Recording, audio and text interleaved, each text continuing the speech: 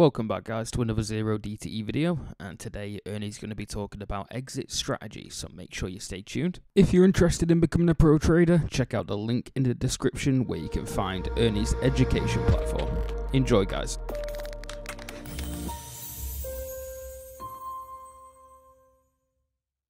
You're essentially trying to create this zone around your entry from where you are to getting out. It doesn't have to be on both sides because it rarely goes on the other side. Let's just say from where you are to getting out. And it's all based on what your maximum profit has been and what time of day it is and where you are relative to the strategy. So all of those things are important. And the reason why it's based on where you are relative to the strategy is because you're still dealing with a P&L curve that has some slope. So when that slope is steep, your tolerance zone shrinks. When that slope is flat, your tolerance zone expands. It also shrinks and expands based on what time you're in. In early part of the day, it's wider. As you get near the end of the day, it's narrower. So you have two conflating things, though, that are causing you to come up with this sort of trailing stop. And admittedly, it is dynamic. But what you need to do is you need to look at it and you have to set in your mind where it is at any point in time. So you look at it and you say, okay, it's 11 o'clock. I've got $200 of profit. At 11 o'clock, I am typically willing to give up 50%. So if it goes down to 100, I get out. If it's 2 o'clock, it's no longer 50%. Maybe it's 30 or 20%. There are other things that we can use too to help us make those decisions.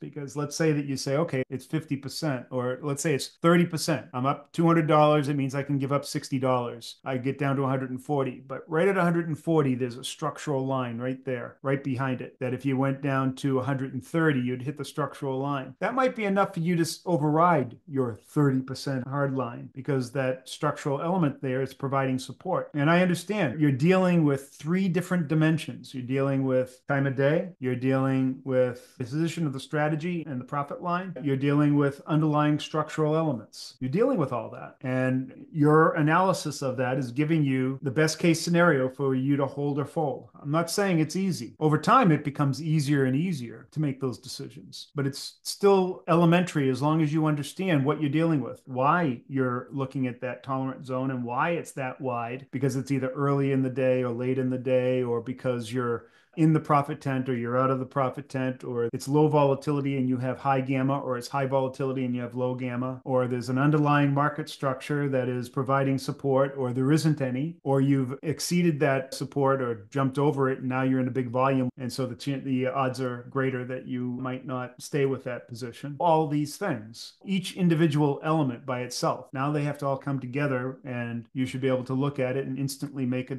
determination. I'm going to hold here, or no, it's getting too risky, I'm going to get out. Now, I know I just made it maybe in your mind ultra complex, but once you start understanding the dynamics of options, the dynamics of this trade, the underlying market structure, the time of day, the volatility, those are the things that we're studying all the time. It's no different really when you consider you're driving a car. The simple act of turning the wheel and taking a right-hand turn and avoiding traffic and the person on the corner and all those other things is probably more complex, but you do it anyways, and you do it with depth precision.